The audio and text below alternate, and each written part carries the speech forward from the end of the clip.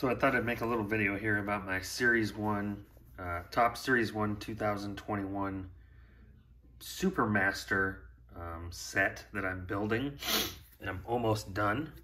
What I have here is, I'll just go through the inserts and what I'm doing.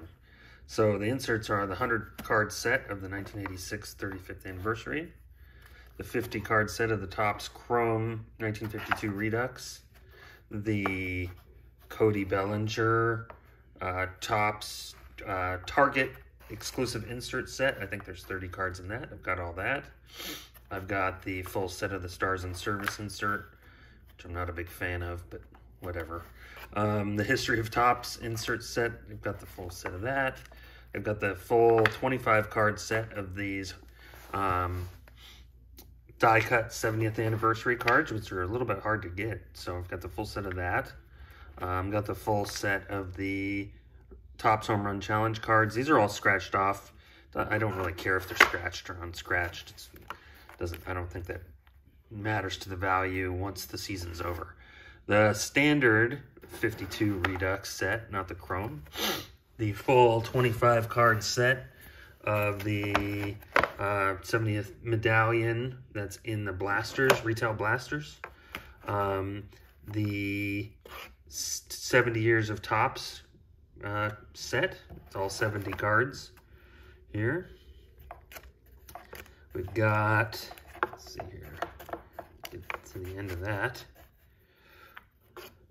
The full set of the Topps Through the Years. A lot of people don't like these because they look like they have an auto, but they're not. They're just pictures of autos, which is dumb. I've got the full set of the Mirror cards. It has a card on the front and the back. I've got the full 70 card set of the Topps 70 years Chrome that are in the one per retail tin. So this was kind of a hard set to put together, but the full 70 card Chrome set of that. I've got almost the full set. Well, I do have the full set, I just have some cards on the way of the box toppers. And then I've got the full set on the way. This is about half of it, but I've got the full set coming. The rest of the cards I need of the 1986 Silver Pack bonus packs that were in the hobby boxes. And then, so that's that. That's a 100 card set as well. One thing that I am missing, I'm missing the hobby spring training manufactured patches. And I think there's one other manufactured patch. So what I'm doing here is collecting all of the sets that are non-numbered. So if it's like numbered to 299 or something like that, I'm not collecting it.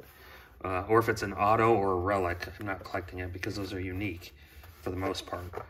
So that's why I'm collecting the patches, but not like autos and relics.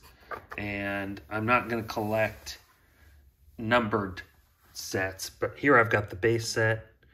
I've almost got the full Walmart Royal Blue base set. I'm getting there on the Walgreens Yellow base. I'm getting there on the Rainbow Foil base. Then there's the Gold Foil, which I have very few of. And then there's the Meyer Purple base, which I'm getting pretty close at too. But I'm still looking for a lot of these. If anybody has any free or whatever they want to give away, that's fine. I'd love to. I'll take any cards I can to complete, but I'm getting close. And then I do have some SPs. I'm not sure if I'm going to collect all the SPs, and then there's SSPs, and then there's Super SSPs. The Super SSPs are like hundreds of dollars each, and even the SSPs go up real high in price. And I'm not necessarily sure if they're part of what I would consider a Supermaster set or not. I kind of think they are, but I don't know. Some of those get real expensive.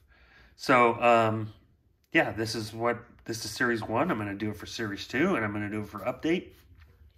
And every single year, as long as it's affordable for me, I'm going to do a Supermaster set starting in 2021. I've actually kind of did 2020 as well, but so I may go back and do 2020 after the year's over, and start at 2020 on forward making Supermaster sets. And these will be very rare and hard to come by. hard to put together later on as the years go by. So anyway.